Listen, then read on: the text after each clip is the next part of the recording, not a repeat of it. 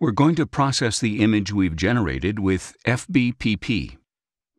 Before anything else, we're going to rotate it. To do this, we scroll down to the Geometry category and open Fast Rotation. We want to rotate it 90 degrees counterclockwise. Rotating the image invalidates the astrometric solution, so we need to calculate it again using Image Solver. We've already got all the settings from the previous astrometric solution, so all we need to do is run the script.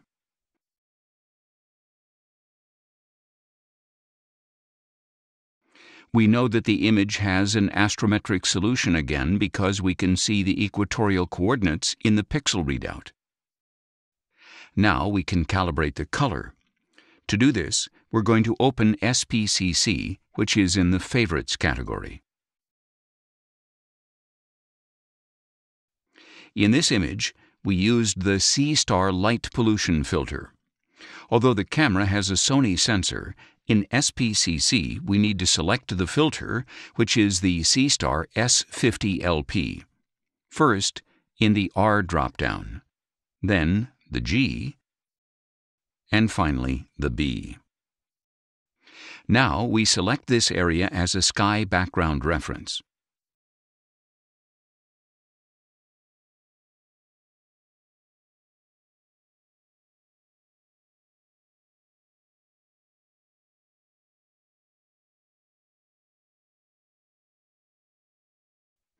There's a strong linear relationship between the red and green channels, but when we use this filter, the graph comparing the green and blue channels will always be a point cloud because we're sampling the same wavelength in the two channels. This graph is therefore normal. After calibrating the color, we always need to reapply the auto stretch. And remember, it's extremely important to link the RGB channels so as not to destroy the color calibration we've just done. This is our nebula, which shows the oxygen-3 and H-alpha balance referenced against the colors of an average spiral galaxy.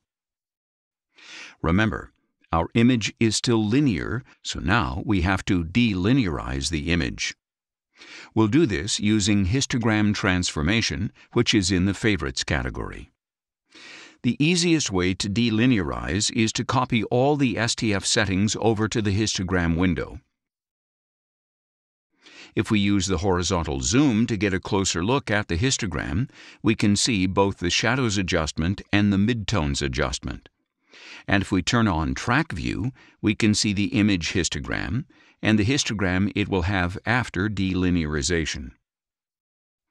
We need to be very careful with this image because we have dark areas and we don't want to clip the shadows of those dark areas, which could be below the histogram peak. We should proceed carefully and make a slight adjustment to the shadows clipping. If we want to view it in real time, all we need to do is disable the STF and open the real-time preview. This makes it easier to adjust the lighting level. For this image, around here is good. We close the real-time preview, and before we apply the histogram transformation, we need to disable the STF.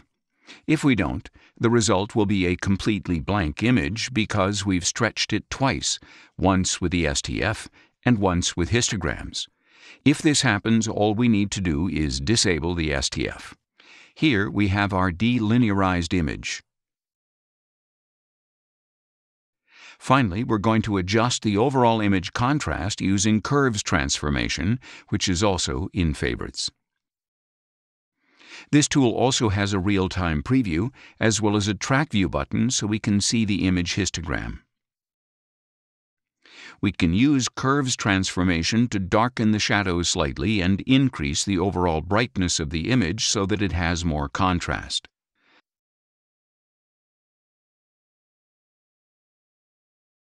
We can also increase the color saturation using the S-curve. Once we're happy with the settings, we can close the real-time preview and apply the process to the image. Here is the finished image.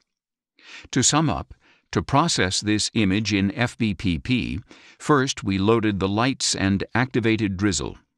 After executing FBPP, we rotated the image with fast rotation, then recalculated the astrometric solution using Image Solver.